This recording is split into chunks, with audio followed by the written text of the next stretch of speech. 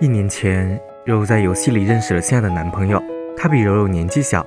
随着时间的流逝，两人从网恋发展到奔现，但是两人还没有正式住在一起。在一起后，柔柔发现男朋友整天在家里打游戏，也不去找工作。但柔柔多年来一直支持了男友，房租水电都是柔柔来付。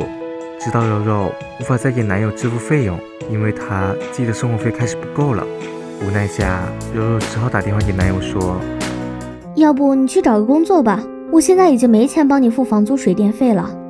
即使是这样，男友也是找各种理由搪塞过去。可柔柔还是帮他找了很多工作，但男友都拒绝了。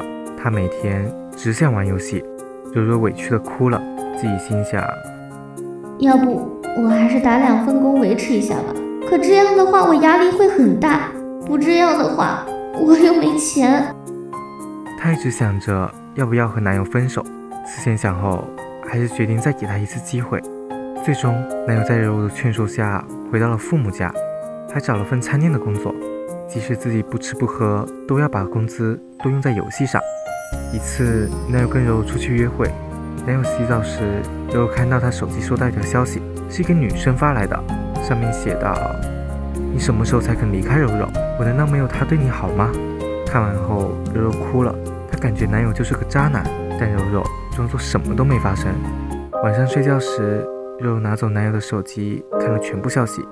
原来，因为柔柔不给男友钱，男友就私底下和一个女富二代在一起。早上起来，男友像没事人一样，就感觉自己没做亏心事，但柔柔什么都没说。到分别的时候，她把男友送到车站，回家路上，柔柔就删了他所有联系方式，就此断绝关系。小伙伴们，你们觉得就这样放过男友应该吗？